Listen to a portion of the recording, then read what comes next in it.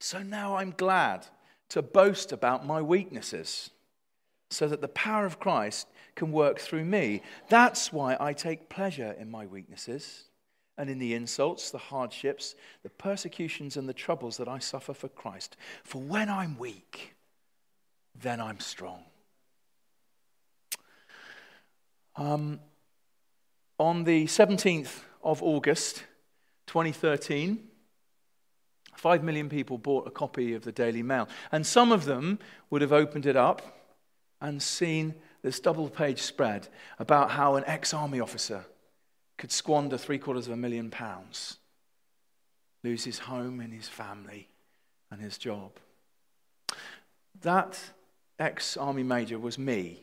And I want to share that story with how someone who kind of had everything that the world thinks is good could throw it all away in the space of just 3 years. And then and how Christ can come in and set those captives free. And how I'm trying to take that message on and to share with people how much God loves us. Not because of what we do or what we don't do, just because he loves us. I'm going to show you a picture in a minute. Some of these come with a bit of a health warning, so I'll move very quickly through them. You'll see the ones I mean in a second. But first of all, I want to tell you what life was like before I placed my first bet. As you probably realise, for those of you who know my mum, come from a Christian home. I have 5 brothers and sisters, and I came to a decision on my own that I wanted to follow Christ. Quite an early age. I probably, before I became a Christian, was the naughtiest boy in the school. But overnight things changed when I realised how much God loved me. And it was because I saw a picture, you know, that lovely William Holman Hunt picture of Christ the light of the world, where he's knocking on the door and there's only a handle on the inside. And that really meant a lot to me in Sunday school. And I carried on living my life in the light. And what I mean by that is I would wake up in the morning and open up the Bible, and I'd be enthusiastic about hearing what God had to say. Even aged 11, and I used to swim for Tunbridge Wells Monson. I used to do morning training. I'd wake up before 6 o'clock, and I'd be reading my Bible. And I used to pray. I used to talk to God. And those two things, listening to God and talking to him, developed my relationship. And I really was living in the light. And all the time I lived in the light, God seemed to bless what I did. The things I did, the endeavors that I did, seemed to work out. All I wanted to do was fly. That's all I ever wanted to do. I went off to the army, and for 9 months before I could learn to fly, the army were going to take me on this thing which is recognized as one of the greatest leadership courses in the military world. But it's tough, Sandhurst, and what everyone tells you is, the people in the know, they say, don't stand out. Just be a grey man. Don't do anything badly, but don't do anything well, whatever you do. On the first day I arrived at Sandhurst, my mother gave me something special. It's called Living Light, and some of you might have seen that. It's a version of Daily Light, but it comes from the Living Bible translation, which I love. And I still look at that now. In the front of it, she wrote something. She said, sometimes in the future, you'll only have time for a few verses, so we thought that this might help. Armies may march on their stomachs, but spiritual food gets you even further. As an officer, you'll be responsible for the lives of your men, but as a Christian, you'll be responsible for their souls as well. And this was special to me. And sometimes I didn't have time to sit and read the Bible from chapter after chapter, and this is all I had, but it kept me going. After a couple of days at Sandhurst, there was a bit of a commotion in the corridor. I went to see what all the fuss was about, and there was a note that someone had pinned to the board to say, Army rugby trials this weekend.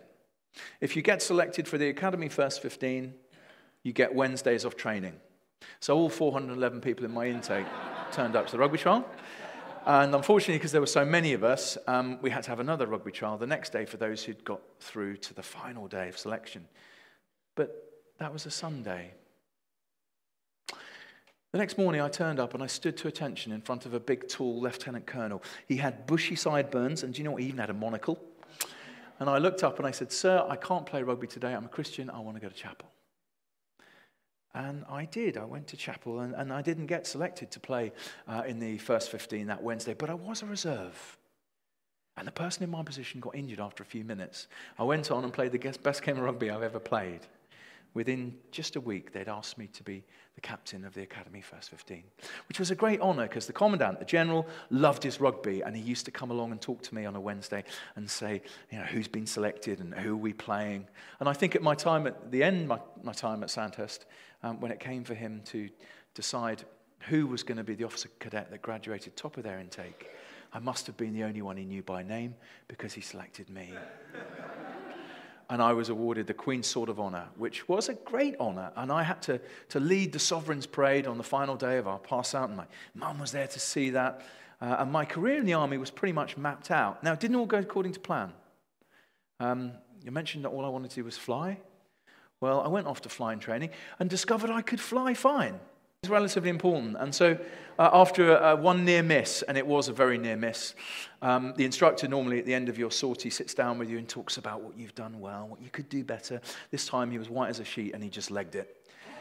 And I was called into the officer commanding, and I stood there, and he said to me, Justyn, before you kill yourself or someone else, you need to find another regiment to go to. Now, I was dealing with a few anger issues because, as I've mentioned, all I wanted to do was fly. Someone told me that if you join the Royal Artillery, you can shoot aeroplanes down. So I joined them, and I felt much better. And my time in the army was a wonderful time. I'm quite a competitive chap, and I like the thrill of the things that the army gave me. I trained in military parachuting. I did the All-Arms Commando course. I went to Northern Ireland and to Bosnia in peacekeeping roles, which were quite exciting times. And I saw some pretty awful things, really, the results of ethnic cleansing when village against village turn on each other and family against family. Of course, in those days, there was no opportunity to talk about combat stress, and actually, if you talked about things like that, it was a weakness. So you just bottled it all in, kept a stiff upper lip, and carried on. For 2 months, I was the youngest major in the British Army, and things were looking really good. But you know what? I was restless. I was never comfortable with the here and now. I was always thinking, what's next? What's next? Where do I go? What do I need to do to do this and to get promoted? And one day someone told me I wouldn't make colonel for 6 years, so I left. I went to work in the city. But I went from being someone who'd led 460 men on a high-pressure operational tour to being a junior T-boy. And that's what I was. I knew nothing about the world of business. I knew nothing about insurance. But I was ambitious. And people used to leave the office at 5 and go home, and I'd stay and I'd get my books out and I'd study, sometimes till 9 o'clock at night. And at 9 o'clock at night, the only people left in the office are the cleaning company and the managing director. He used to come and sit next to me and ask me what I was doing. And I'd say to him, I'm ambitious.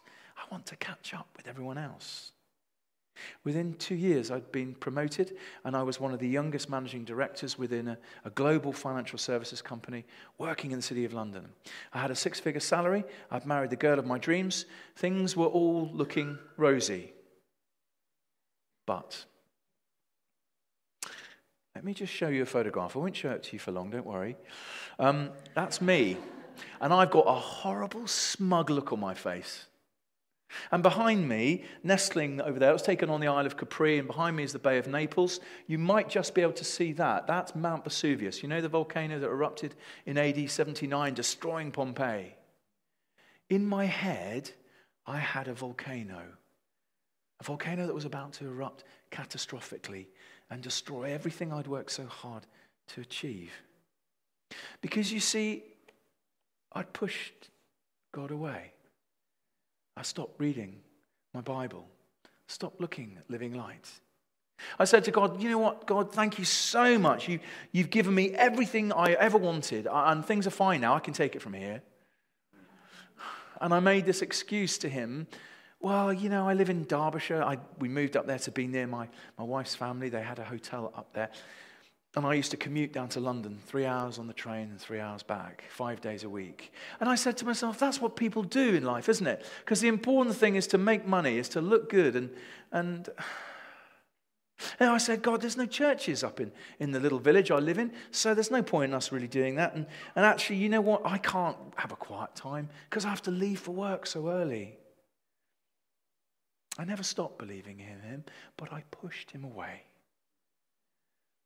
I want to just show you what life was like, the things that we had as a family up to the point when I stopped living in the light. I'm going to go through this next slide really quickly. Okay, we had nice holidays. That's my lovely wife, Emma. She was the girl of my dreams. Do you know what? I never, ever lied to her. I would tell her everything. She was absolutely my soulmate. We had nice cars, nice things, and that's Matthew, furthest away from me there. Matthew, aged 11 months, we noticed wasn't using his right hand at all. And I thought, Emma, that's a bit strange. Don't you think Matthew doesn't use his right hand? He grabs everything with his left hand. Don't you think it's odd? And she said, oh no, we just got left-handed people in our family. He'll be left-handed. But I noticed he wasn't really crawling like the other children his age, and some of them were even walking.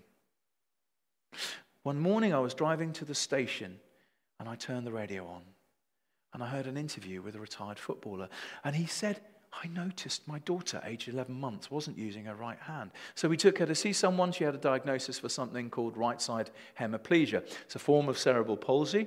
She'd had a stroke when she was born, and she had limited movement in her right hand. I thought about that all day. When I got home, I said to Emma, look, do you know, why don't we just take Matthew to see a consultant and just to rule things out? So we did. Took him down to London. Within a few minutes, the consultant said, I believe your son has right-side hemiplegia. He has stiffness in his right leg and his right arm and limited dexterity in his hand.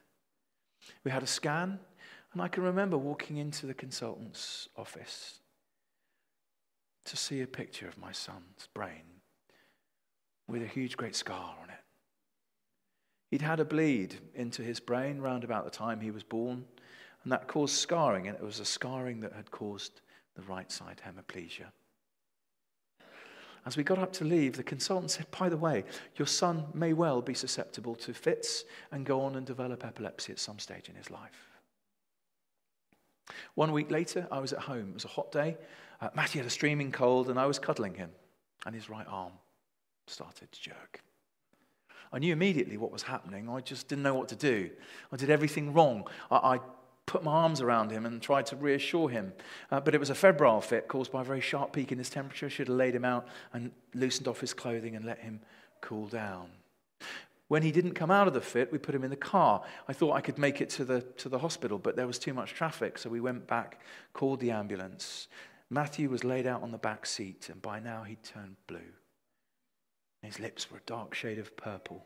In the army, they taught me, if you want to see if someone's breathing, you put your cheek up against their mouth so you can feel their breath. I could feel nothing. I began to give him mouth-to-mouth resuscitation. And for the first time in ages, I prayed. I said, God, please, I don't want to lose my son. Help. And pretty much straight away, round the corner came my next-door neighbour, who was a retired surgeon. He stepped in and took over. Matthew went away in the ambulance, and he was okay. But you know what? I wasn't. I went into denial. I kind of had these dreams that my son would be able to land an aeroplane. He'd be able to play rugby better than I could. All those selfish things you want for your children as a dad. Emma was brilliant. She went online and Googled it. She got her head round it. She kind of understood what it meant. I didn't. The following Saturday, I was at home and I did something I've done a million times before. I was watching sport. But this time, for the first time, I saw one of those adverts. 18% of every advert on television now is a gambling advert. And for the first time, I saw it. I got my laptop, deposited the £5 that I needed to get my £5 free bet, and it was easy.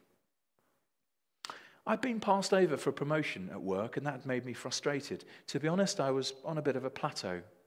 There was no more excitement at work, and that commute down to London was really taking it out of me. And now I was trying to come to terms with the fact that my son had a severe disability.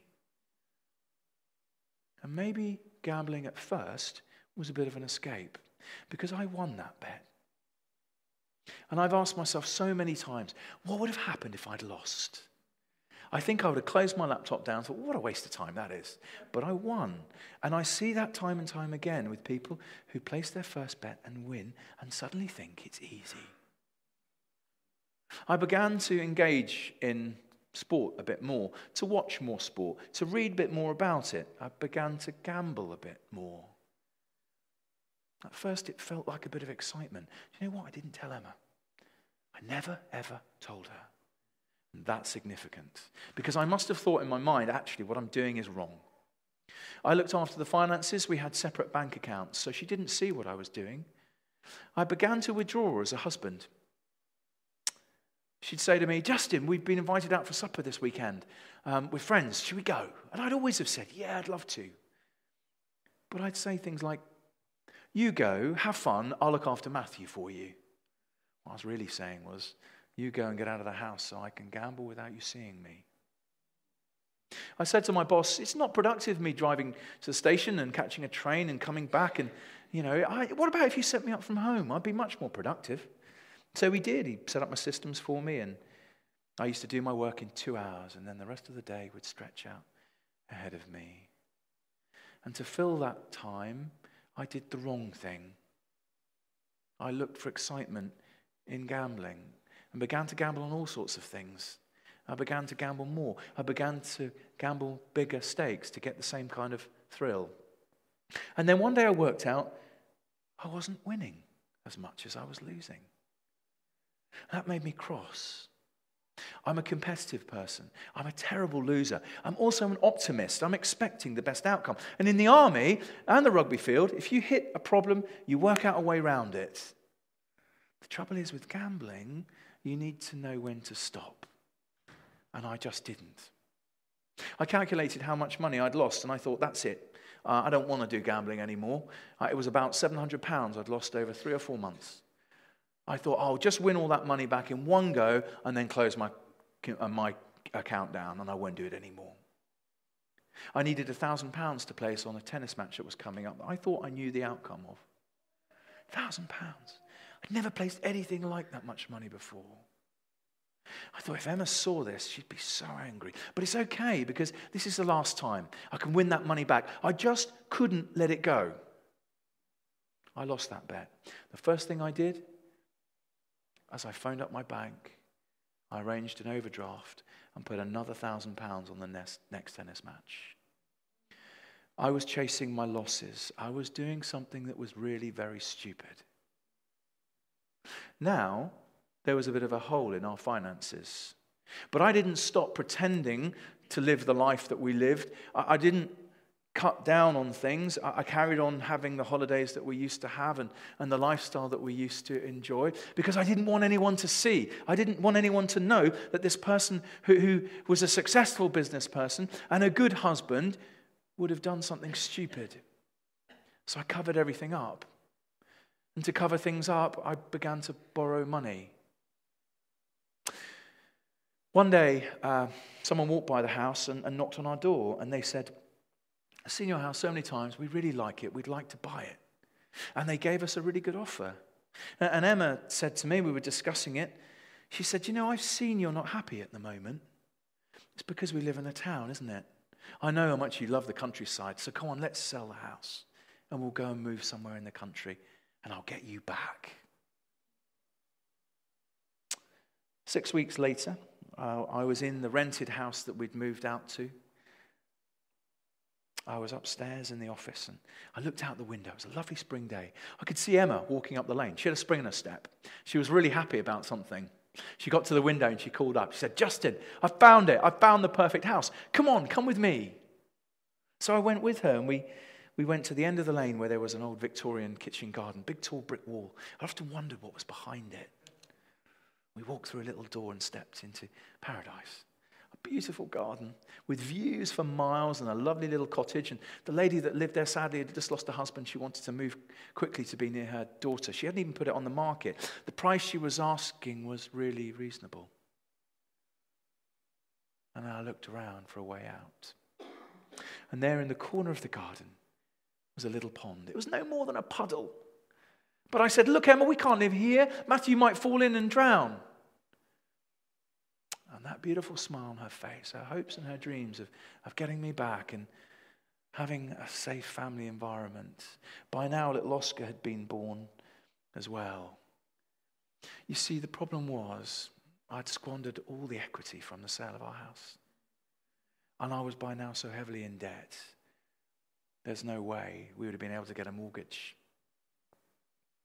And I carried on living the lie.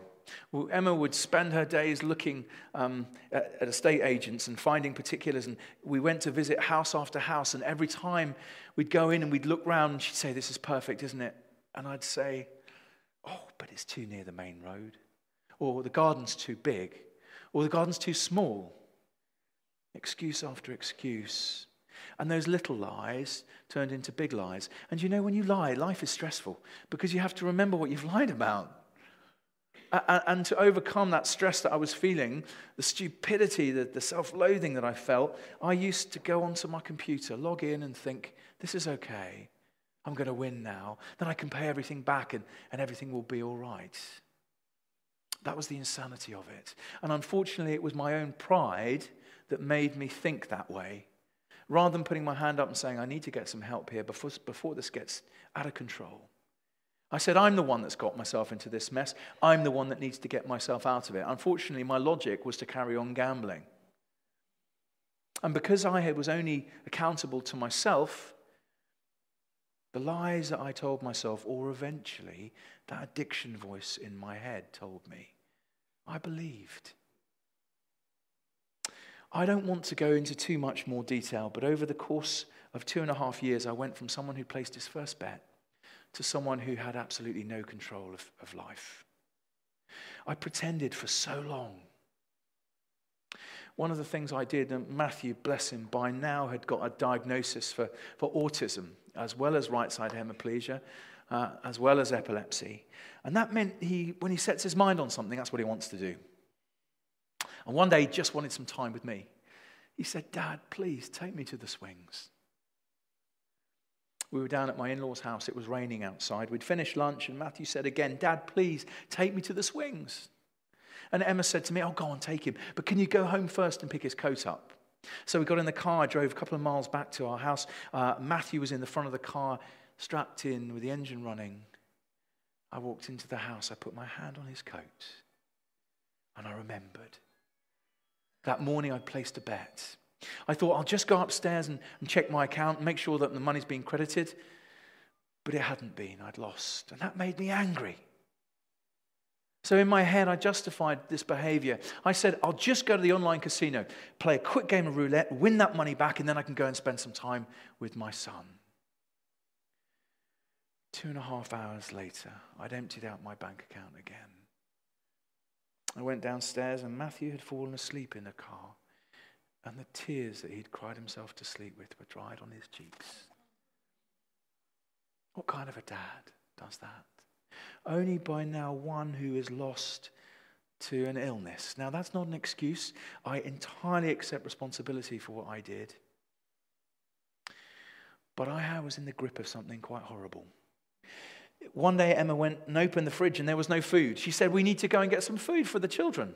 But it was 5 days to payday and I had no money. But we went to Sainsbury's. I got out my wallet and the only thing that I could use to pay for it was my corporate card that I could only use for work expenses. But I paid for the groceries and I said, it's not stealing. If they ask me, I'll just say I got my cards mixed up and I'll pay the money back at the end of the month. But it was just a couple of days later that I realized that my corporate card worked on my gambling account. When I pressed the button to transfer money from my company into my gambling account, I knew that was my career over. All those years I'd spent working my way up, the safety that it guaranteed, the security for my family, it was gone. I didn't sleep very much over the next few nights. In fact, it took 2 months before the phone call came, and then it went something like this. Justyn, something terrible's happened. Your corporate card's been cloned. There's fraudulent activity all over it, gambling transactions. Really sorry, we're going to have to close your account and get you a new card. Is that okay? I said, boss, they're not fraudulent. They're my own transactions. I went in to see the head of HR just 2 days later. She'd laid out all my corporate card statements on a table. She asked me to underline the ones that were my own. £27,500 worth of my company's money. Needless to say, I couldn't work there anymore. I was a shareholder, a director. I was an authorized person within that organization. I had some very senior client relationships. There's no way I could work there. Actually, they could have called the police. But because I was a shareholder, there was a way out. Now, that's the point where I should have gone home and said to Emma, I'm really sorry, I need to talk to you about a problem that I've got. But as I drove home, I was placing bets on Wimbledon. And when I got back, I said, Emma, I've left there and I've got another job, much better one to go to. I'm just going to be at home for a while.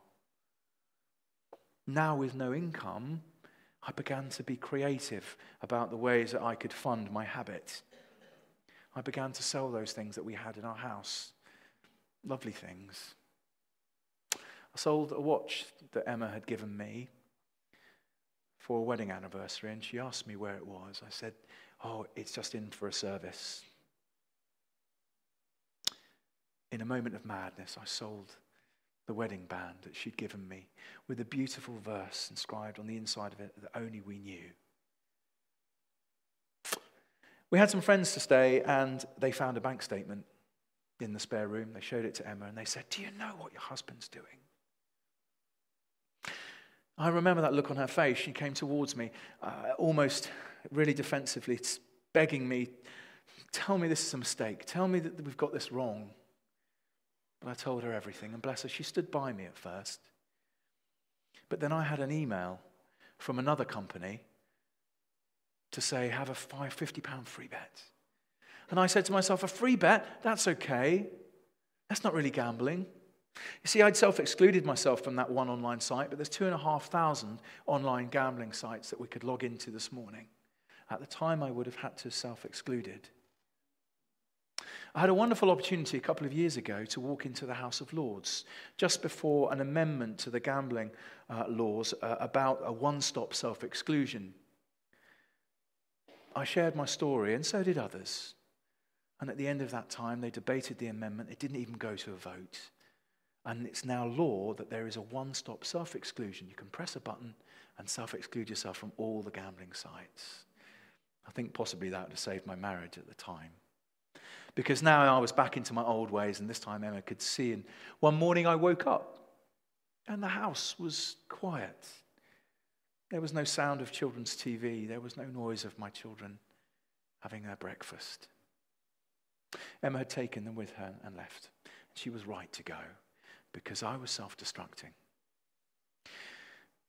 I was living off a sack of moldy potatoes. I couldn't afford to heat the house, and I had 5 months rent owing. They were very dark times, and I'm sad to say that I took the most precious thing that I owned, my sword of honor, and I sold it for £200. I cried when I left that shop because that bit of metal represented everything that had been good. And now, here I was, reduced to someone with £200 in my pocket. The next morning I came to my senses and I phoned the shop and I said, I've made a terrible mistake. I need to get my sword back. Is it okay, please? And he said, we've just sold it. We've got no record of where it's gone. I'm not sure what would happen to me over the next few weeks. I think maybe one of two things. I perhaps would have thought what life would have been like for my children if I wasn't around at all anymore. I maybe would have committed a crime and gone to prison. This afternoon after the service, I'm going off to see a friend who is in prison now because of his gambling addiction. But not for me. For me, there was a knock at the door. My mum came up with my brother. They said, Justyn, you're about to be evicted. Your father-in-law's paid off the rent arrears. You can walk the streets or you can come back to Kent. Try and find some recovery. I walked round the house for about an hour, putting my last bits and pieces of possessions in my black bin liner. I had some pictures and some clothes and one bin liner of stuff and £73,000 worth of debt. I was broken. Finally, that pride snapped when I was completely humiliated in front of my mum, who'd been there that day to see me being presented with a sword of honor. And that's what I needed.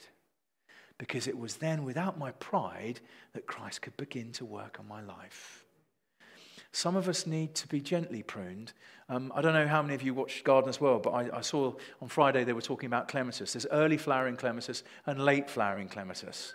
The early flowering clematis needs really just a tiny bit of pruning, and the flowers will come up. That late flowering clematis needs to be hard cut right down, and all the flowers and all the beauty comes on the new growth. For me, I had to be cut back. Oh, it hurt.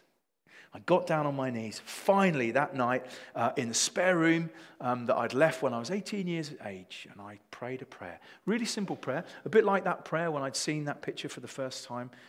Jesus, the light of the world. I prayed, I'm sorry. Forgive me. Come back into my life and mend me if you can. And he did. It's the very last time I ever placed a bet. It's well over 4 years ago now. Now, it wasn't all easy.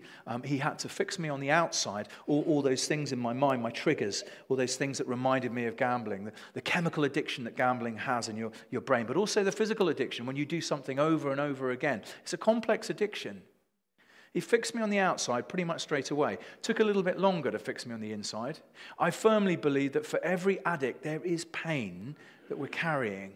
And that our misuse of whatever it might be, whether that's food or alcohol or pornography or drugs or anything at all, it's the use of that harmful thing that we have that covers up that pain that we've all got. Most people get through life fine. They deal with that pain. And as Christians, we have a wonderful way of dealing with pain on the inside. And that's why I love Christ-based recovery. Because he fixes us on the inside as well as the outside.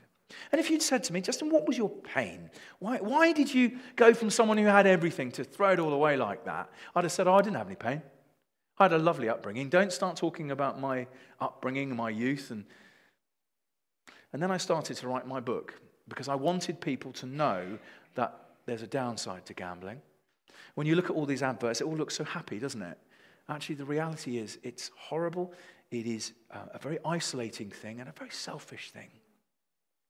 So I wanted people to know that there was a downside. And as I started to write, I began to cry. And I phoned up my editor and I said, I'm doing this all wrong. I'm not very good at writing. I'm not meant to be an author because I keep crying. She said, you need to do that. You need to take your readers back to that place of pain so they can see that with you, not just look at it reflecting from afar. And I saw those points in my life when I had pain. And one of those points was when I was 13 years old. My dad came into my bedroom one evening and he was crying. My dad never cries, so I knew something was up. He said, Justyn, I've just said goodbye to Mum. The doctors have told me she's not going to last the night. She's on some medication that she may respond to, but they've told me to expect the worst, and I'm telling you now. I didn't sleep much that night, and the next morning when I woke up, I was different. There was something inside me, a defense mechanism, that as a 13-year-old had gone from someone who completely trusted adults, particularly the ones we loved. My mum was my best friend. She'd turn a walk into the woods to pirate adventure and big picnics, and she was always there for me. And now, when I woke up, I realized she's just abandoned me. It wasn't her fault. And actually, as you guys probably know, she didn't die, and 7 years later was quite miraculously healed. But it was too late for me. My defense mechanism was someone who had to excel at everything they did. And the more people that saw how well I did things, the more they'd love me, and maybe the less chance there was of them abandoning me. And then I couple with that all the pain of the stuff that I'd seen in the army, which I hadn't dealt with. Maybe there was a reason why I went into that self-destruct mode. I have so much fun now reaching out and helping other people who've got all kinds of addictions. Addictions to social media. Addictions to anything, the way of getting through life, and modern life is so difficult to get through without us forming habits. And companies want us to form habits because we'll buy more stuff from them. And when we buy stuff, we feel better about ourselves. We don't deal with the emotions in the way we should. One of the things that I did, by the way, the boys came back, I want you to know. When I stopped, Emma could see that I had completely left that all behind me. And for a while, we were a family again. Now, it's a bit tricky because they're up in Derbyshire. and I'm down here during the week, but I have a place in Derbyshire now. I spend so much time with them. It's time with them that's important. And the restoration that Christ has done is wonderful. It's a work in progress. The fact that I didn't tell Emma really damaged trust. Trust is so precious. Be really careful with it in your family lives. The Sword of Honor came back too. On a Christmas Eve, someone found it. It had been away for 3 years. If you Google Justyn Larcombe, you come up with all sorts of stuff. And that's what this person did. He'd been looking for something online and saw a Sword of Honor. And he was an ex-army officer, and he thought, no one sells a Sword of Honor. It must be stolen. There's a story here. So he Googled my name, got in contact with one of the newspapers that had run my story, and it came back on Christmas Eve, which was lovely. I have, as I say, the pleasure of getting involved in a recovery course. Holy Trinity Brompton HTB have a recovery course which now has moved away from HTB, but it's based on Alpha format. We run that in Tunbridge, but I also have a charity that I helped to found, which is responsible for making sure that churches have access to that recovery course if they want it.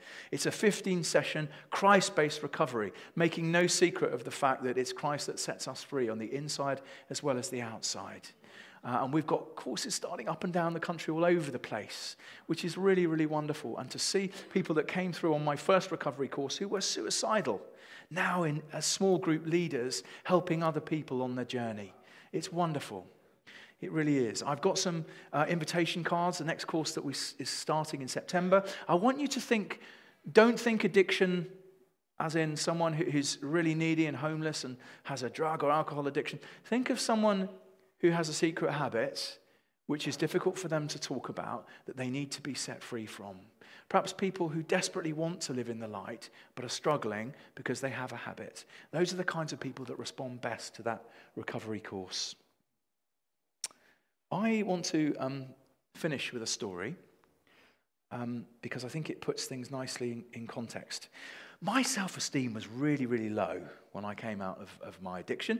And so I began to swim. And exercise is a great way of trying to restore a bit of normality in your life. But you might think that I replaced one addiction with another when I tell you that rather than swim a few lengths, I decided to sign up for a cross-channel solo swim. And on the 7th of September 2014, I set off across the channel. I also want to share with you the fact that I paid off my last penny of debt because a wonderful charity called WKDA, West Kent Debt Advice. I think they've got branches over here in Sevenoaks as well, but it's based in my church, Tunbridge Baptist Church. Helped me out. They dealt with that debt and I got it paid off. When I paid off my last penny of debt, I volunteered as a debt advisor. I now help them once a month. I see people who've got themselves into a terrible mess. And you know, it's the debt that causes the relationships to break down. It's the debt that causes people to take their own lives. And debt's something that if you face up to, can be dealt with very quickly. If you hide from it, it gets worse. But debt-free, life was much, much better. And I'm working again. I had two jobs. One's very, very boring. I write textbooks in insurance now. And it's mind-numbingly boring. But I also have quite an exciting job because I get to go around to all the Premiership rugby clubs, every county cricket club, and some football clubs as well. Those of you like Chelsea, I was there the other day helping them out in the academy. I warn people of the dangers. We do education and awareness, which is prevention training. I do it in schools, do it in prisons, do it in the financial sector, and do it in the army as well, going up to Yorkshire to see a regiment on Tuesday. And I love that the most. And that for me is exciting. Those are the sectors that we think have the highest risk. And by the way, if you're 16 to 23, you are 3 times more likely to have a problem with gambling than any other age group. And that's because of this, the smartphones. And those that age group are the most adept at smartphone technology. They're also the ones that the advertising's aimed at. Okay, so did I make it? Do you want to know? Okay. As you can see, it's nice and flat. That is a cross-channel ferry, and it will be the means of transport that I cross to France from now on. I went through the 2 busiest shipping lanes, and just before I got into the water to set off, I said to my pilot, someone who'd been across the water and back for 27 years, he knew those waters really, really well.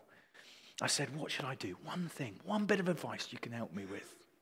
He said, all you have to do, stay close to the boat, I'll get you across. That's all he said. And I did for 10 hours. I stayed right up next to the boat. I trusted him completely. And I saw the big tanker ships coming and going. And they fed me every hour. And things were fine. And then something catastrophic happened. I saw France. And I suddenly thought, great, I've made it. Oh, I don't need you anymore, Mr. Pilot. And anyway, why are you going off in that direction? When I can see France is just there, I'll just go in a straight line. What my pilot was doing was setting the boat off against a 2.7 knot tide, which had started off the coast of France, and it got dark. And I drifted further and further away from the boat, thinking I was going in a straight line. Actually, I'll show you that what I thought was a straight line looks like. Don't. I did twice the distance to most people.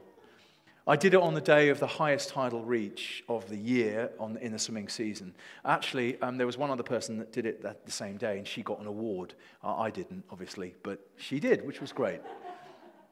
What my pilot was trying to do was get me, can you see that? Was get me down the back of Cap Grenade, because when the tide was about to change, that's where he wanted me to be. But what happened, because I started to do that, meant I was kind of doing that. And I missed Cap Grenade. And I was in this place they call the washing machine. I had a 15-knot wind now in the opposite direction to that tide, which meant one thing, waves. And as I turned my head to breathe, I was getting lots of salt water. My throat was closing up. My tongue was expanding. I was finding it really difficult to breathe. I was cold. My shoulders were aching. I was being tossed around by the waves. I was in real trouble. But would I go closer to my boat? They were calling me. They were saying, Justyn, come back.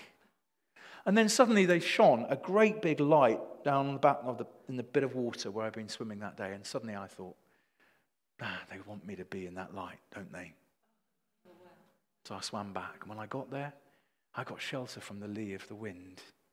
And the waves were still there, but this time in the light, I could see them. So I just ducked my head and stopped myself from taking on salt water. I got a triple strength carb feed. That was great. And they encouraged me. They got me to where I wanted to be. That's just like my life. When I go off on my own thinking I know best, living in the darkness, I struggle. But when I live in the light, when I read this every day, when I talk to my Creator, I realize He has a plan for me. He has a plan for us. They're plans to prosper, not to harm us. And sometimes we can miss them, just like I missed that little bit of France. We need to be very protective of our spiritual health, don't we, of that relationship. We need to read our Bible. We need to live in the light. We need the church community and our friends around us to keep us on that straight path. And if there is a cloud in your life that's blocking your relationship with Christ, with your family, with yourself, get rid of it. Get rid of it. Talk to someone about it, maybe. Don't feel shame, because this is the message that I have. And I want to read you something really quickly. I'm going to read it so quick. Does anyone read the Bible in a year? A few of you. I won't ask if you read it this morning. But this morning there was a lovely story. I'm going to read to you really, really quickly, and this is where we're going to finish. A water bearer in India had two large pots, both hung on the ends of a pole, which he carried across his neck. One of the pots had a crack in it, while the other pot was perfect, and always delivered a full portion of water. At the end of the long walk from the stream to the house, the cracked pot always arrived half full. The poor cracked pot was ashamed of its own imperfection, and miserable that it was able to accomplish only half of what it had been made to do. After 2 years of what it perceived to be a bitter failure, it spoke to the water bearer one day by the stream. I'm ashamed of myself, and I want to apologize to you. I've been able to deliver only half my load because this crack in my side causes water to leak out all the way back to your house. Because of my flaws, you have to do all of this work, and you don't get full value for your efforts. The bearer said to the pot, did you notice that there were flowers only on your side of the path, but not on the other pot's side? That's because I've always known about your flaw, and I planted flower seeds on your side of the path. And every day while we walk back, you've watered them. For 2 years, I've been able to pick these beautiful flowers to decorate the table. Without you being just the way you are, there would not be this beauty to grace the house. God loves us as we are.